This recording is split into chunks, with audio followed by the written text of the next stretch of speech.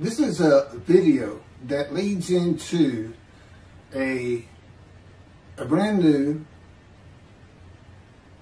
very distinct, not heard from before, commentary on Isaiah 53, which begins actually in Isaiah 52. Is comprised of 7 videos I had put together in the last month or so. And I'm just putting them all together with a lead-in video explaining these things and why it's so new, novel, and has such a different view of the scripture from that which Judaism teaches regarding a Messianic era when David comes, the descendant of David. They often refer to him as King Moshiach. Moshiach means the anointed one. And you'll get the idea from the title of this video real quick. God speaks to an atheist. And it began like this. The doctors who gave me 1 month to live from lung cancer in 2002 that developed from my colon cancer, metastasizing, would have been surprised that I was still alive, to say the least. I had stopped thinking about the lung cancer years before. The white spots in the x-rays that filled my lungs, like the stars in the night, did not inhibit my breathing or slow me down in any way. At this point in time, I'm training for my first triathlon. And I didn't start small. I did a half Ironman. It's 1.2 miles swim in an ocean, 55-mile bike ride, and half marathon, 13 miles. They call it the 90.3. One Saturday in the fall of 2007, I was cooking lunch in my small kitchen, post-divorce, and at the stove, when God said, from just a little behind me, as though somebody was speaking to me right here, and above my right shoulder, which is disfigured, wash your hands. I turned around to the sink, washed my hands, and turned back to the stove. Now understand, I've been an atheist for 50 years. I mean, I completely denied the existence of God. And then from right here, a small, quiet voice, like an account they had with Elijah at the cave, said, wash your hands. And I simply turned around, washed my hands, and went back to the stove. I didn't say a word to him. I didn't even keep thinking about it. I just did it. That was it. It was as though he had always been there. Just as to Adam. That's what I liken it to. And he dictated this to me. This is from my book, the book of my life that God dictated to me. It's called The Righteous Servant of God of Isaiah 53. No, the life of God's righteous servant of Isaiah 53. And he put it together. And he did it because he actually came to me, as Jeremiah would say, in the womb. But in my first year of life, and like Ezekiel, lit and entered me. So that part of chapter 11 of Isaiah happened well over 62 years ago. That's when that happened. That's when Moshiach was here. For all these rabbis and commentators who have been saying, he's here, he's here, no, he's here. Well, he's been here. I've been here a long time. I just wasn't prepared and hadn't even heard his voice yet. But what he did, you know, with Jeremiah, he made sure he was a priestly, godly man and guided his life. With me, it was to make sure I fit every single verse of Isaiah 53 as only I can explain it, what it's for, what it all means, and live a life of suffering familiar with disease. God chose to crush him with disease that he would offer himself for guilt and receive long life to see his children. That's my proof that it happened. They told me 20 years ago, we can't treat this lung cancer. It's too advanced. You're going to die. and you're going to die real soon. You need to prepare for it. And it did crush my life. I stopped working. I just kept waiting to die. And I didn't die now. I'm training at this point in 2007. I'm training for a triathlon. I finally said the heck with it all. And that's the proof. Crushed with disease, exposed to death. That's in verse 12. Exposed to death. And here I am. 20 years later, still going. Hadn't seen a doctor since. Never received any treatment, which is unheard of with lung cancer. And had colon cancer before that, and had skin cancer. I'm a man familiar with disease, that God chose to crush the disease.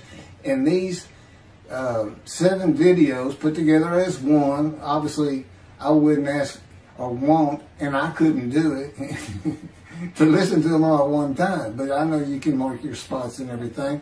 But it was spread out in 7 different videos, and I thought, well, the next video I'll do, I'll have a preamble to it and explain. This is not fooling around. Once you learn my version, which comes from God, of when Moshiach comes, the day of the Lord, which is left out of the Messianic era. But if you ignore me, God says, as my role as Elijah, God says, when he does return to his temple suddenly, it's going to be with, and it's not there, it's going to be with utter destruction to the land. Okay, all this is explained, so I'm not going to keep going in detail and carry on with God first speaking to me. But it was as what Adam would have felt like. This is natural. I mean, to him, you know, having somebody speaking to him from above him, from up here, from within him, it's perfectly natural. And he wouldn't be falling down in reverence and I'm not worthy and all that. It would just be, this is the person who's always talking to me and telling me what to do. The fact that he doesn't see him wouldn't probably enter into his mind. Just, you know, that's just the natural order of the world for Adam and me. Particularly today, 13 years later. Still in God's fire of refinement, preparing me. And now we have the books, they're unpublished. Jewish publisher, Christian publishers, I dare not even send it to them, because how harsh I am on Jesus Christ, who said he was the man of Isaiah 53, and it's because of him I had to get crushed with cancer. That's what that's all about. God doesn't have to crush you to make you offer yourself for guilt. He just seized Ezekiel and put him through the fire of refinement, the anguish of it, and sent him off to be a prophet to the Assyrian, Babylonian exiles, of which he was one, actually. The book of Ezekiel is the key to Isaiah 53. That's my backup. See, God, these videos, everything, the way where he put angel of his presence and Holy Spirit, that Judaism doesn't recognize. A host of the Lord's host. It's in the book of Joshua, one time. He did it so they wouldn't find it. He knew what this was going to be about. These are my proofs. This is what it's all about. He set it up for me to be this controversial. You just got to take the Messianic era of Judaism and toss it out the window, and you'll understand why, when God has me explain it to you. He controls everything I do, think, and say. Finishing preparing lunch and ready to watch a Texas A&M football game, I headed to the living room, and God said, "Get a napkin." I turned back to the kitchen and got a paper towel, sitting on the couch from about the same place. Sitting on the couch with the television on and my plate in my lap, God said, "Get your TV tray." I got up, set my TV tray in front of me, and placed my plate on it, began eating and watching the game. That night, I was in bed reading a book. From the doorway, God said, "Tomorrow we're going to Bed Bath & Beyond, it's a store, to buy a shower curtain, sheets, pillowcases, and shop in general for things that you need. I said, okay, and continued reading my book. That's God spoke to an atheist. That's how it started. We call it the early years now when we talk about it. It was so different from the way things are and all the same in the same breath. And I have since learned this. It was by his power upon my emotions and thoughts that his presence with me was though he had always been there. In other words, when you read in the Hebrew Bible, God calls somebody's name like little Samuel, and he says, here I am. Here I am. Now there's some accounts of people falling to the ground, but he can put a silent knowing to you. He can put knowledge within you, your mind, where you never hear a word from him. In other words, put into your mind, the God of all creation is about to speak to you. And he doesn't have to say, stay calm. He controls emotions. He told me, Keith, I created emotion. And there's nothing I can't do with yours. And believe me, it's been proven to me. I'm not going to get into all that. And then this story goes on. It turns out he had been like Jeremiah from the womb. Let me pass by that. I've never been affiliated with any church or synagogue. I've never had any teaching from yeshiva or seminary. Throughout my life, I did not.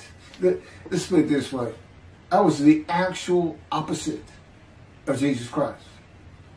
Actual opposite. I'm a sinner. You know, I mean, he took me back. He said, look, you know, because I said, well, I wasn't that bad of a sinner, was I? He said, really? Here we go off in vision like the story of Scrooge and the Ghost of Christmas Past. I started getting smart with him. This is us talking friend to friend. I can talk to him like he's just a buddy sometimes. There is a line I know not to cross. I said, why would you call that a sin? Why is that a sin? He said, Keith, it's a sin. You lied. I said, yeah, but if I didn't lie, I was going to jail. He said, but that don't make it good. I said, well, which comes first? Going to saving yourself? Or lying? And so what? I didn't believe in you anyway. I wasn't worried about going to hell either. It's just, I didn't think about those things. He tells me, man, I didn't let you. That's why I was with you from the get-go. He wanted me to be fresh. No preordained, settled in thoughts and beliefs on anything. And of course, I grew up in Texas for the most part, so it would have been Christianity. I didn't associate with anybody who was religious. I didn't even know what the term Jesus freak meant. I didn't even know that Jesus died for my sins, supposedly, under their theology. And I didn't know that there was a problem between Judaism and Christianity. Jews and Christians. I didn't know that. I had plenty of Jewish friends. You know, I was in the late 60s, 70s, my formative, going into my teen years, and, you know, you treated everybody as an equal. I never thought about it. Including African Americans, who in my day, we just said blacks. I guess that doesn't go anymore. But had great friends of all kinds. My best friend, I didn't even know he was Jewish until I saw him on Facebook 40 years later. But anyway, let me jump ahead. Okay, this is how God communicates with mankind. This is what the prophets are all about. It's not just Ezekiel, a spirit lit and entered into me. At that moment, God was speaking. And then he says, at that moment, a spirit entered into me, and then I could hear God's words. So he's saying, and that means God is in his spirits. And it's just imagine the presence of God is his mind, and it is composed of elements of the unseen realm that we can't understand. And spirit he created, and the angel of the Spirit, the Holy Spirit, He created, but that's completely different elements. His presence is different from God's presence. But they're like big clouds. And they can float together and be as one cloud. Okay, that cloud is what descends upon you. They are within me and without me. If you, this audience, was in a room with me, they would envelop you all around you. You'd be in the presence of God. The difference with me in that room is that that cloud engulfs me, flows through me. It's within and without me, as though there's no break because of my physical structure. My little spirit is a little cloud that also drifted in. That's what it is. And it happened with all the prophets. If they spoke God's words, he was talking to them. He was telling them, write this down. Write this down. All these 20 books or so, of the books of the prophets. Ezekiel, write this down. You got to set this up. Jeremiah, write this down. See, a time is coming. Well, that's the time in Malachi. It all comes together, and you'll find it in all these videos. So, and it doesn't just include Moses and the prophets. The man who wrestled with Jacob. Jacob says, I wrestled with a man in divine beings. Well, you know, Judaism doesn't acknowledge the Holy Spirit's the person, which is beyond belief, because there's so many references that this is clearly a person, an angel of his presence. But it's just God going to a man saying, hey, wake up, I'm the God of this land.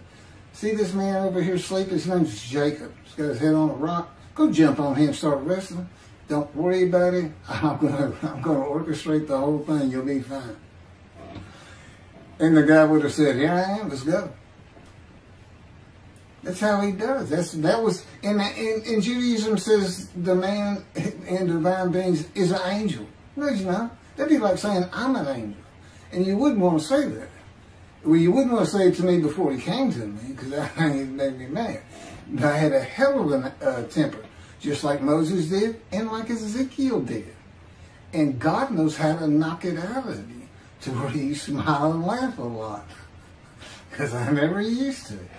Now, well, you got to read the book, and you'll get it. You'll get it. I'm just, you know, just like a lot of people, I've been through too much, hurt too much, suffered too much to have any thought that there's anybody upstairs, you know, who cares about me.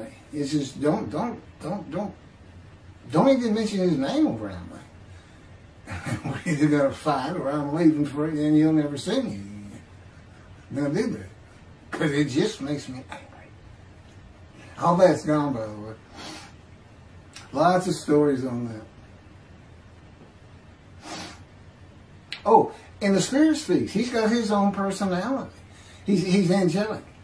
He has a very childlike voice, and he's just nothing but a ball of humor. He has me say he's the greatest comedian of all times of the universe, and he's just a joy to talk to him. And he has the smarts of God, as he tells me. But I have instant communication with him. I have instant communication with God. It's like there's three persons in my mind. This one cloud is three clouds. It's two spirits in the elements of God's mind. And slow process of 13 years. And it's 13 years of, and this is from Isaiah 53, punishment, wounding, chastisement, maltreatment, crushing, bruising. And I'm telling you, he's relentless. It's in the stories, and I have a lot more once I get to Israel, and I have full confidence God's going to get it done. That's one thing I don't worry about. 13 years, a year and a half of trying to get books published, denied by everybody who even bothered to answer me, because it's just so different. And it can only go to Jewish publishers, and it's just like, well, this isn't the stuff we believe, and it sounds like he's saying it's him, and this and that. Well, I was. God said I made sure I didn't get them published. I wanted to do the videos first. You see, I'm not on the executive committee. I don't know what's going on 99% of the time. I don't know what I'm going to have for dinner. I no longer have self-will. I can't ask him for anything.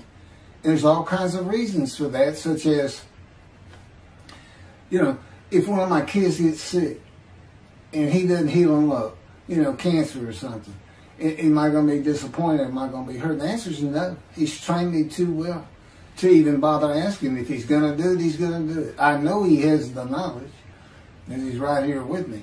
So, you know, it's a long, detailed process. I know things from his perspective. This is another reason the Messianic era is not going to happen. And it comes out in these films. But the Holy Spirit, the angel of his presence, we're friends. God says, I can't be friends with human beings. I said, well, we're friendly with each other. He says, yes, that's right. I said, you know, I Googled this, and technically you are my friend. He said, well, I know, but I just don't acknowledge you. I said, why? He said, because I'm God. That's the way I am. I get to do whatever I want. Now, he's just messing with me. It's just like having a friend. Of course, it's a true statement. He can do whatever he wants. But he's pretty stately and regal.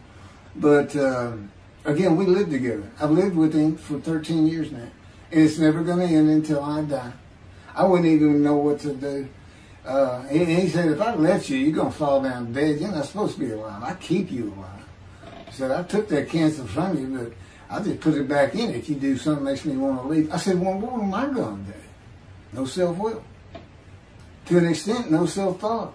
And I told him, I'm not even a human being anymore. He said, well, what are you? I said, I don't know. I'm a man in divine beings, but I'm not a human. I don't have self-will. That's what distinguishes the human being from the animal. He said, but I'm being the human for you. I'm providing your self-will. So you do, in a way, have it. So you're still a human being. I said, well, I'm dead. He said, why are you dead? I said, because it's like my brain's not connected to my spirit anymore. It's like you're sending all the information in. And that's about heaven. I haven't lived the existence in heaven as to my thoughts, because in heaven you won't have a mind. The heaven for the Jewish people only, I might add. You won't have a mind. God's got to provide it for you. He's got to be you for you as a completely new and different creature. It's still you. It's a very amazing story on how that does. And I'm taught all these things and literally experience them, not only in the real, but in visions. I've had more visions than, if you count every single vision in the Hebrew Bible and the New Testament, I've had easily double that. And I'm a walking visual. God's communication, and this actually shows up in the story of Moses. He won't let me tell right now. But he puts images in your mind. Instead of saying a sentence, you get something in your mind, a picture. Anyway, I call it visuals. And you can be wide awake for those. And I can be in vision wide awake. Okay, so we finished our shopping to get shower curtains and everything. And God said, let's go to the bookstore and get you a Tanakh. To which I replied, what's a Tanakh? I didn't Hebrew Bible, okay.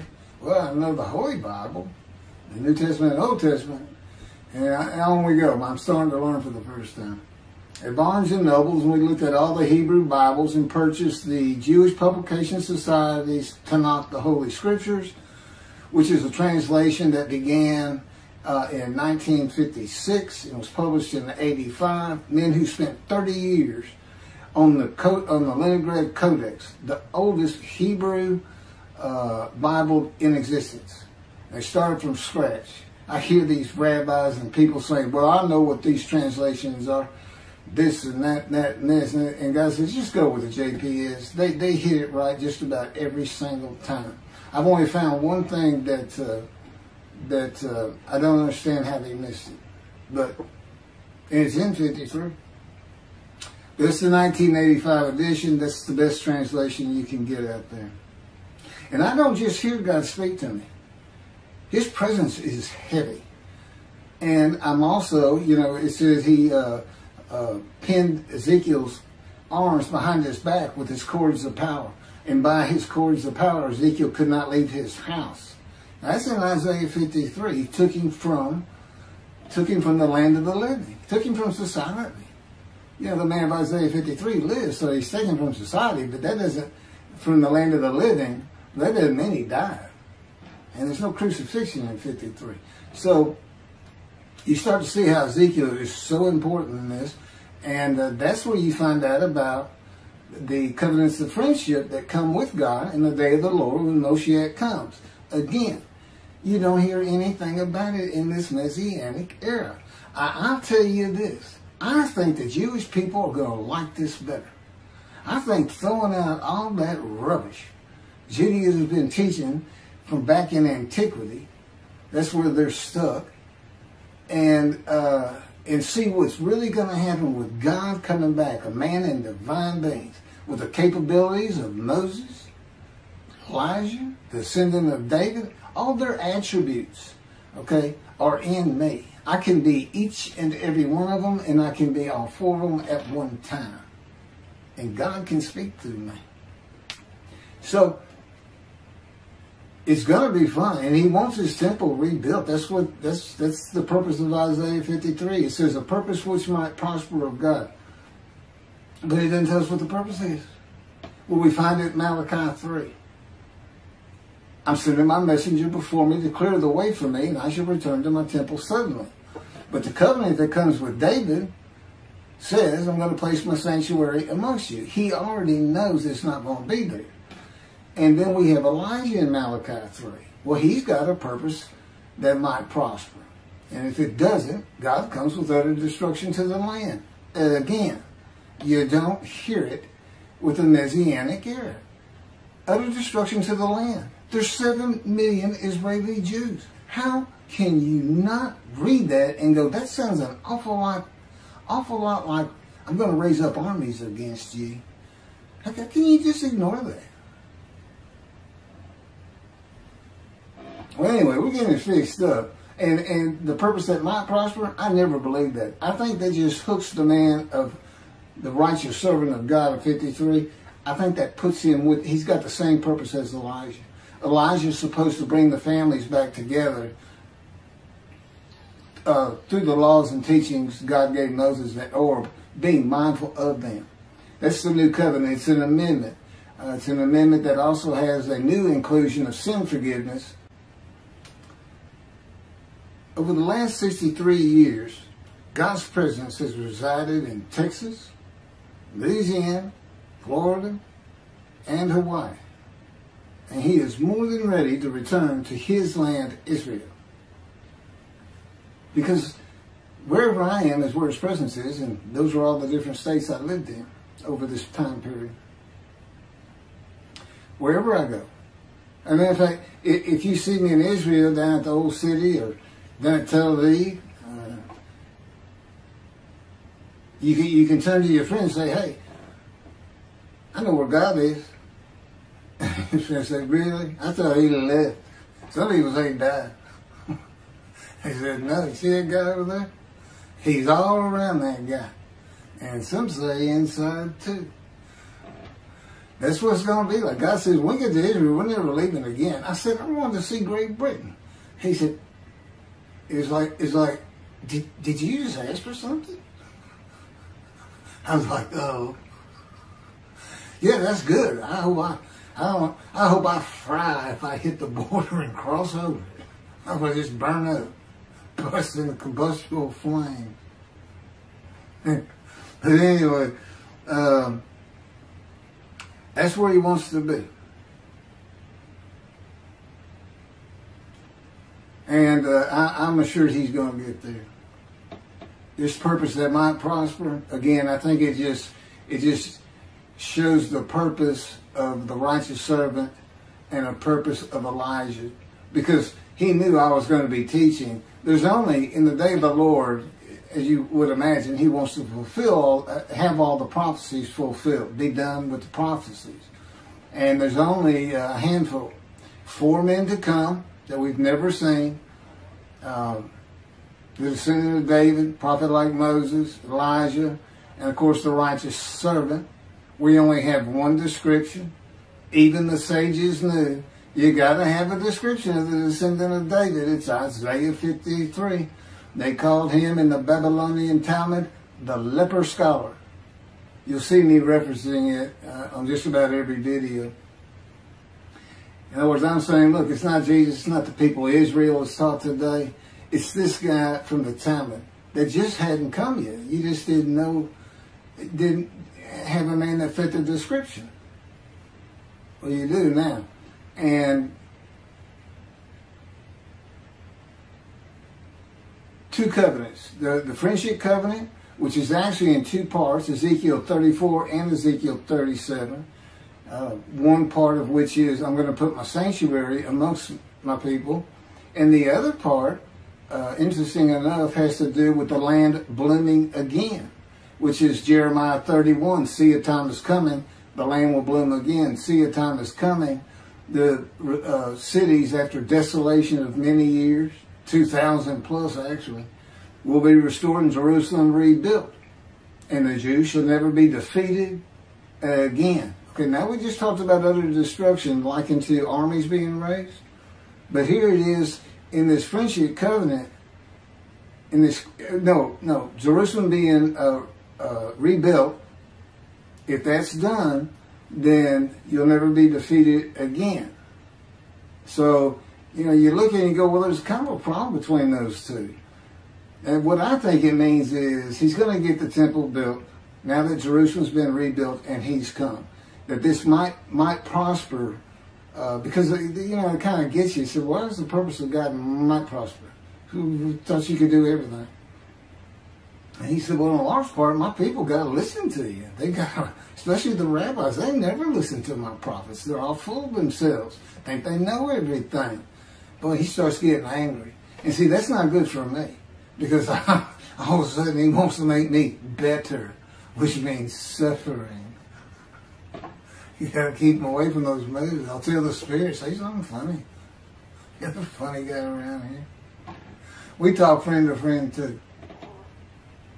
Well, anyway, I'm going to let you. There's a lot more, but this story's in my book. Hopefully, after spending time and understanding who I am, that this is here. It's happening. I don't care what the rabbis think or say. Look, I'm a prophet of God. I'm a man in divine things. If I say something contrary to what they think and say and believe, they're wrong automatically. It's a given because God is the one telling me all these things. It's His book. They're wrong automatically.